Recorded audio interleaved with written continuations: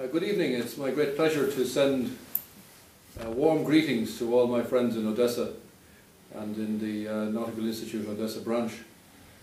Odessa was the first place that I visited during my presidency with my wife accompanying me, and she still remembers with great affection the city of Odessa and the people of Odessa, and in particular the people of the Ukrainian branch of the Nautical Institute.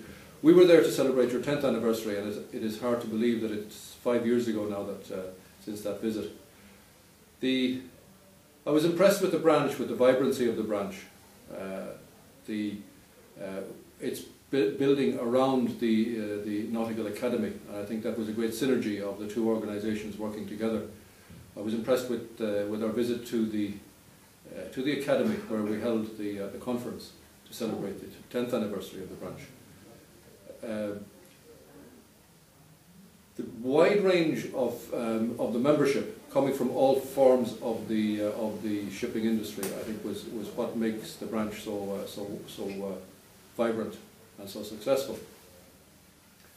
I presume that a lot of it is down to the hard work of your secretary, Vladimir Torsky, who, with his wife, left no stone unturned to make sure that both myself and my wife Frances had a truly memorable visit to Odessa, while the working part of my visit as president of the Nautical Institute was hugely successful.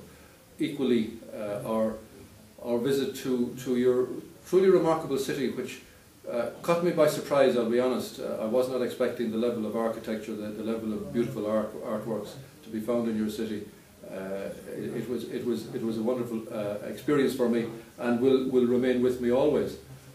And if I may conclude by wishing you all the very best on your 15th anniversary, 5 years after I was there to celebrate the 10th anniversary, and I hope you have a very, very good celebration, and all the very best for the future.